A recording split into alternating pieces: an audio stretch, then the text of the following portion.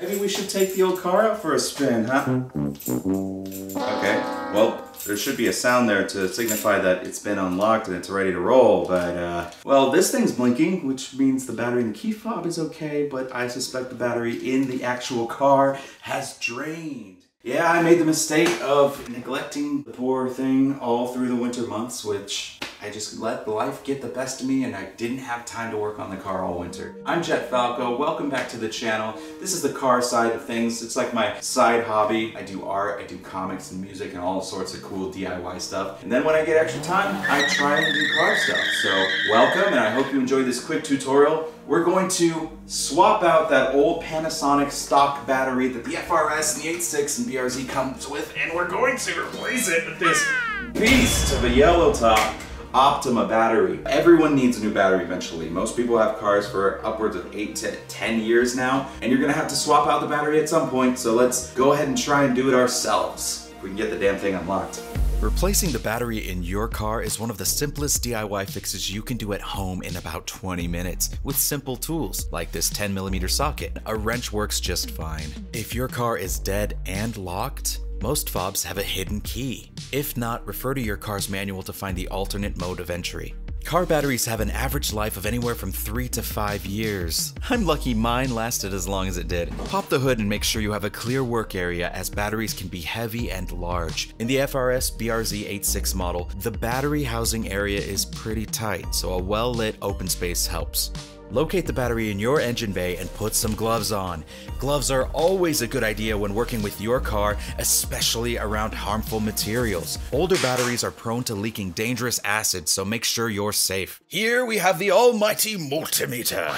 For less than 10 bucks, it's a great way to test if you've got power. For car batteries, set it to the 20-volt range. For most multimeters, the red probe should be plugged in a socket with the omega or ohm symbol, and the black probe should be plugged in the socket labeled COM. Switch it on and connect positive red to red and negative black to black. This is also a good time to check if you have any corrosion or damage to your terminals. Clean terminals are key to having a healthy car. You may need to remove corrosion with some sandpaper or wire brush. Surprisingly, this old battery has very clean terminals. As you can see, it only holds about over 1 volt. Pitiful. You've served me well in the past years, my friend.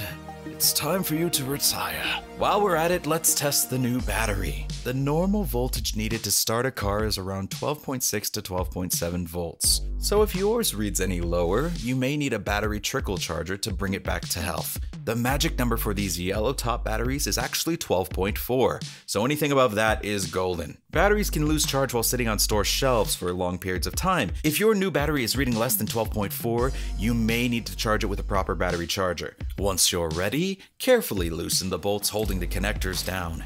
Take care not to accidentally bridge the gap between any metal terminals or metal surfaces with your metal tools. Don't risk a dangerous shock, even with a weak-ass battery. Always disconnect negative first. A good memory trick I like to use is negative has 1 line, positive has 2 lines, and 1 comes before 2. However, when reconnecting your new battery, this will be reversed, with positive first. So that rhymes, that's another good memory trick. But another one is new battery, new things, happy life, positive, Okay, well that's cheesy, but it works. Once the connecting wires are removed, I like to place them aside, pinned down, and wrapped in a dry cloth so no other possible connections are made and the area is clear. Before you can remove the old one, find where your battery is secured to the walls of the bay. In the 8.6, we've got a metal crossbar secured with L-bolts, so remove them slowly as to not touch the terminals. Put a dry cloth over the terminals for some added security. Batteries can be super heavy at weird angles, so be careful leaning in and lifting it out of the bay. Now let's compare the two. The old battery was a Panasonic Group 35 medium size, weighing about 17 pounds. The new one is also Group 35, but with over double the weight at 36 pounds. So if you're tracking your car, you might need to look in cutting weight somewhere else to compensate for the gain. When upgrading your battery in the same group size, you also might find alternate fit, as this is obviously an inch or 2 shorter. Luckily, Optima supplies us with a storage lid that doubles as a riser. And we don't want that extra bolt height sticking up, so let's snap the riser into place underneath the battery. The tabs all around the edge of the base will hold it together. Whenever you replace any part, it's a good idea to clean the area around it, removing debris, road dust, and dirt. There was even a few leaves down here. How the hell did those get way down there? Luckily, Toyobaru has made it easy for us with this lovely battery tray. So let's give it a quick spit shine.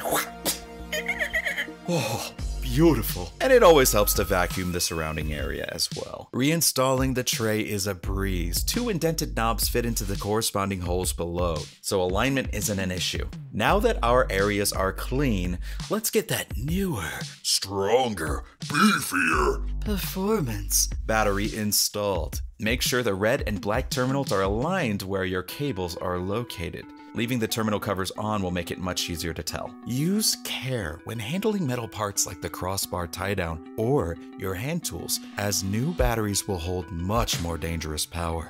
Take your time.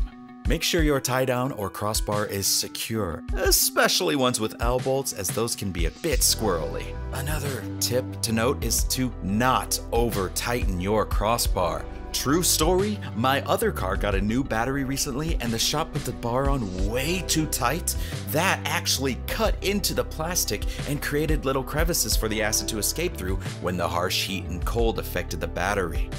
I'm fairly certain we'll need to replace that one soon too. So it's a good idea to just make it snug enough and not over tighten it with power tools. It's also a good idea to note, use a battery installation kit with felt protector pads and silicone grease to protect the terminals from moisture, rust, and any possible future corrosion.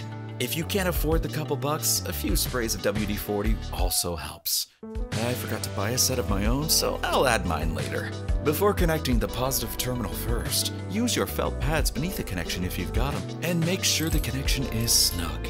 Tighten the bolt and spread the silicone grease to completely cover the terminal connection, or spray it gently with some good old WD-40 to prevent corrosion. Do the same for the negative terminal and connect it quickly and sternly because the car's connection to the power source has fully bridged and you don't want to linger in this motion as sparks may fly. If you listen close, you can actually hear them. Ooh. Now that everything's snug, clean off your area and stare at your new battery in awe. Look at that thing. It's beautiful.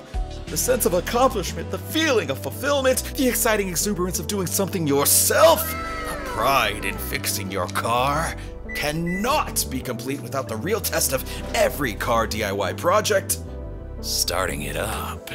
Oh yeah, and feel free to bust out your multimeter one more time to test the battery while starting the car, and watch the level once your alternator gives it a charge. It should drop to around 10 volts, and then rise back up to 14 and settle between 13 and 14 while running.